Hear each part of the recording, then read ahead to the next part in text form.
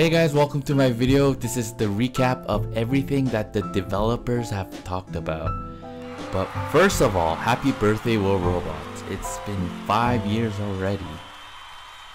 Okay, so let's get right to it. It splits into two parts, 5.0 and 5.1, but we'll talk about 5.0 first. And that is the 5-year anniversary update. And it has 4 major contents. But before we talk about 4 major contents, they have announced that Ao Guang and Ao Jun will be out on the workshop. So you can build your these two bots with silver pretty much. And I guess you do have to wait, but you can build them with silver. So on number 1, War Robot anniversary event. We kind of expected this, and this is going to be similar to the Lunar New Year event. And you get token payouts and similar to the previous event. And they mentioned that it's gonna be Ares and Hades, so that's gonna be in the prize pool, and I guess different design concepts are gonna be part of the prize. And they did mention that they took our feedback and they changed the event task so that it is spread out throughout the whole event. On number 2, it's the new game mode called Arena Season, and this is very interesting because it will replace Skirmish, and it's gonna be a 5-week-long season.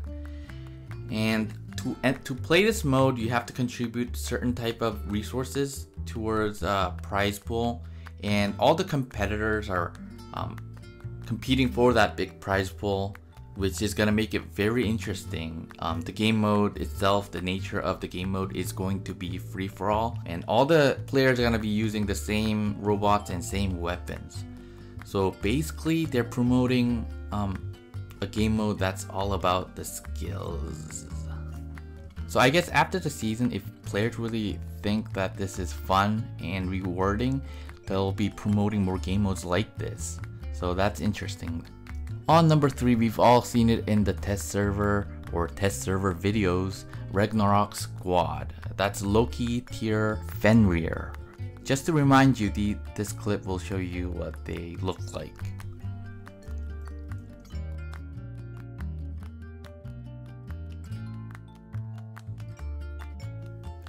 And on number 4, rebalancing. The core changes are the following. Okay, so the major buff items are going to be Blitzmender, Hades, and the Redeemer. So they will receive a larger buff. And other buffs involve Raker, Nemesis, Strider, Wayland, Leo, and Galahad.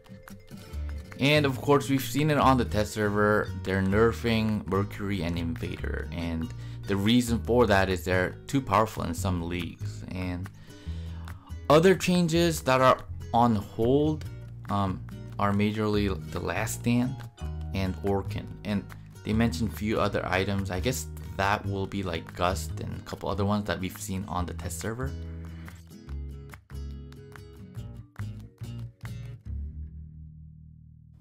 So let's talk about the other part that I mentioned in the beginning of this video, that is update 5.1, and I guess we'll have to kind of expect that on the next test server. So this new feature is called Pilots, and basically for each of your robots, you can choose your certain type of pilot, and this will be implemented as an actual in-game content, not just like the story and the lore to the game. It's actually going to be part of the game. Different pilot will affect different weapons and robots in a different way, I guess.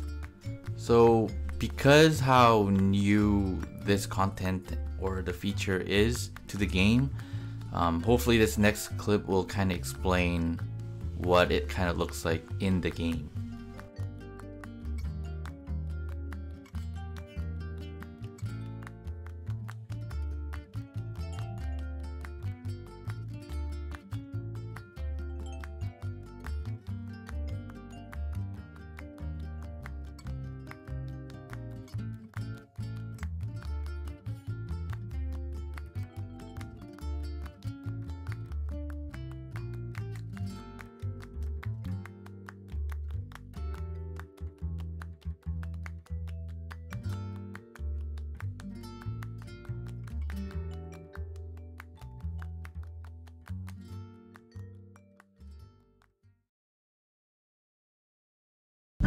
So thank you guys for watching this video. I hope it helped. If you liked it, give it a thumbs up. If you haven't subscribed, subscribe to my channel to support me. I'll see you guys later.